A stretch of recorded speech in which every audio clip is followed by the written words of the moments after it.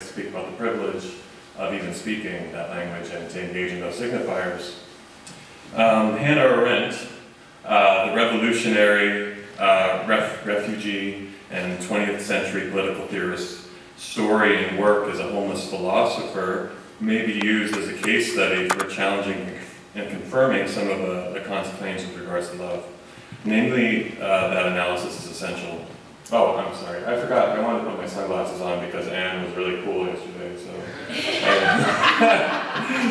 So I wanted to be like her. Anyway. So, Hannah Arendt's love affair with Martin Heidegger and his metaphysics of being in the world as Dasein put her on a path of engaging in her own form of lifelong self-analysis through the writing of the autobiography of Rahel Varnhagen, who's here on the right.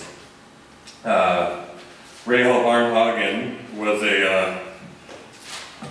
sorry, I'm going to start with some dream analysis that Hannah Arendt does of Rahel Varnhagen. She was a 18th century Jewess who had a infamous Berlin salon where she perpetuated the goods occult. And so this, almost like my picture, this serves as a mirror for Hannah Arendt, and if love is a mirror like we've talked about in this conference, then this is her mirror in a lot of ways. In the biography, Hannah Arendt informs the readers that Rahel had a reoccurring dream for 10 years. After 2 heartbreaking relationships for Rahel, her nights had been filled with a consuming, hopeless yearning. Unhappiness, banished from the day, Arendt writes, flees into the night where rage is unchecked, even though it cannot affect the day. The dream only occurred to Rahel when she was not involved in the miracle of a simultaneous reaching of love, as Lacan describes. Arendt writes that in the dream, Rahel finds herself in an inhabited palace with a magnificent garden, a fair-sized terrace with linden and chestnut trees of equal height, with various walks, ponds, tree-lined paths, and the usual appurtenances of gardens. The room was well lit with a large number of servants and hosted the most distinguished persons. However, even though Rahel knows she belongs to those distinguished persons, she can only see their backs. She was prevented from joining them by a form of paralysis. However, each time she appeared in the room, she always appeared a few rooms away from the people. There appeared an animal of the size of a sheep, half goat, with a sort of Angora pelt, pinkish snout like the purest, most delightful marble. She says that the animal was an acquaintance. She did not know why, but it loved her tremendously, and knew how to tell her and show her that it did. She had to treat it like a human being. So, it was in the fall of 1924 when the affair blossomed between the then 18-year-old philosophy student and the then married 35-year-old professor Martin Heidegger. In Lacan Seminar 8 on Transference, Lacan uses the template of Plato's Symposium to explore the themes of love. The relationship between Heidegger and Arendt mirrors that of the love in the analytic context as explored by Lacan. Heidegger plays the role of Socrates. Young Hannah plays the part of Alcibiades, and by 1958, she comes to exemplify a diatomous philosophy in the text of what she calls amor mundi, the love of the world. And maybe that's a contentious issue that Wayne brought up, so I'm interested in what he has to say about that, the love of the world. But anyways, so what Lacan refers to as the miracle of love, the simultaneous reaching out toward an object, ignited between Arendt and Heidegger, for Arendt in particular, reached a level of intoxication which can be compared to Alcibiades. Her desire had been incited on a daemonic level. I'm borrowing that from Rollo May's Love and Will, and where he also talks about the Symposium. But a daemonic level, as she referred to Heidegger in her later years as her first amour. In the Symposium, Diotima likens love to a daemon. Lacan, through this logic, suggests that Alcibiades is the daemon of Socrates. The love between Arendt and Heidegger that developed can be seen as this daemonic love. Heidegger even wrote to Arendt on the 27th of November 1925 that the demonic had struck him. Arendt had also developed what she called in her poem, The Shadow, an unbending devotion to a single one. In the 1958 Human Condition, her magnum opus, Arendt would liken the daemon to a shadow, or the subjective who, what others can see but not yourself. Hannah Arendt appears in this case as the daemon of Martin Heidegger. So the love relationship was life-changing for Hannah Arendt. Similarly, Lacan was very much influenced by Heidegger, and I was interested in this notion of the algama, which seems to also be a word for what Heidegger's metaphysics is the enigma, which is capital B being.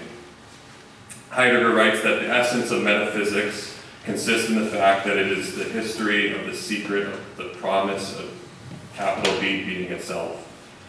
Capital B being itself is an enigma. Being is the agama. Similar to Heidegger's position with regards to his metaphysics, Lacan notes that the analysand is automatically placed in the position of the beloved. The analysand, by speaking, demands to be found lovable. Fink notes how analysts like Socrates ask a myriad of questions of the analysand, questions to which he often has no answers or only a confused one. By asking questions of the analyst comes to highlight the lack in the analysand, who then comes to believe the analyst must have the answers. This is precisely the position Heidegger would assume in association with Arendt, as the subject supposed to know about the enigma, which is the objet petit temps. So, following the affair, Hannah Arendt, it was at least from Elizabeth Young Bruhl's biography, this was a huge deal for Hannah Arendt. She had to leave Heidegger. She left to go study with Karl Jaspers in 1926, where she wrote her dissertation, Love and St. Augustine. So love was on her mind immediately at the end of this affair, and I think that has to do with her objet petit temps. She explores Heideggerian metaphysics, weaving them into different notions of love, such as caritas and kubiditas. And right directly following her dissertation, she writes the autobiography. I put auto in quotations because it's almost as if it's her biography. So it's a very helpful and not good. She wrote, so she had a lot in common with this prominent Salonier in the early 18th century Germany. They were both Jewesses, barred not only from their desires, but from society itself. Many years later, Arendt would even say that Varnhagen was my closest friend, though she had been dead for some 100 years. On the 27th of February 1933, the burning of the Reichstag occurred. Hannah Arendt had finished the first 11 chapters of the book before fleeing Germany, and wouldn't finish the final 2 until 1938, under the pressure from Benjamin and Luker, her husband, who would become her husband. The manuscript grew with Arendt as she would revise it in later years. It was will to power as art, a becoming being, a manuscript in exile. 30 years passed before the manuscript was published in 1958, the same year as her magnum opus, The Human Condition. And I'm suggesting that this writing that grew with her was a form of psychoanalysis through autobiography. She presents a critique by not directly engaging with psychoanalysis. And if anyone who's read Hannah Arendt's work and is looking for psychoanalysis, they'll notice that it's just not there. She purposely ignores Freud and has this, and it's because of her, she thought that Heidegger was the most important thinker of the 20th century. So she was much more influenced by him than she would be Freud. Evidence of this assertion that I'm making is that she writes at the beginning in the preface of this book that this is an angle unusual in biographical literature. She says she deliberately avoided the modern forms of indiscretion in which the writer attempts to penetrate the subject's tricks and aspires to know more than the subject knew about himself or was willing to reveal, what I would call the pseudo-scientific apparatuses of depth psychology, psychoanalysis, and that the book was never intended to be about Rahel's personality, which might lend itself to the psychological standards and categories that the author introduces from the outside.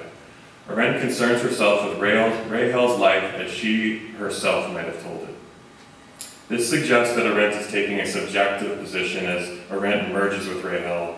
The subject and the object become one within the autobiographical narrative. The piece becomes a form of self-analysis. She engages with the big other, maintaining to her theories about the public and private. And it's also a very Heideggerian critique in the sense that it's about the eternal recurrence as the will to power. Rahel Varnhagen presents the eternally recurring narrative of her own subjectivity. In The Human Condition, Arendt writes that the philosophy of life that does not arrive, as did Nietzsche, at the affirmation of eternal recurrence as the highest principle of all being, simply does not know what it's talking about.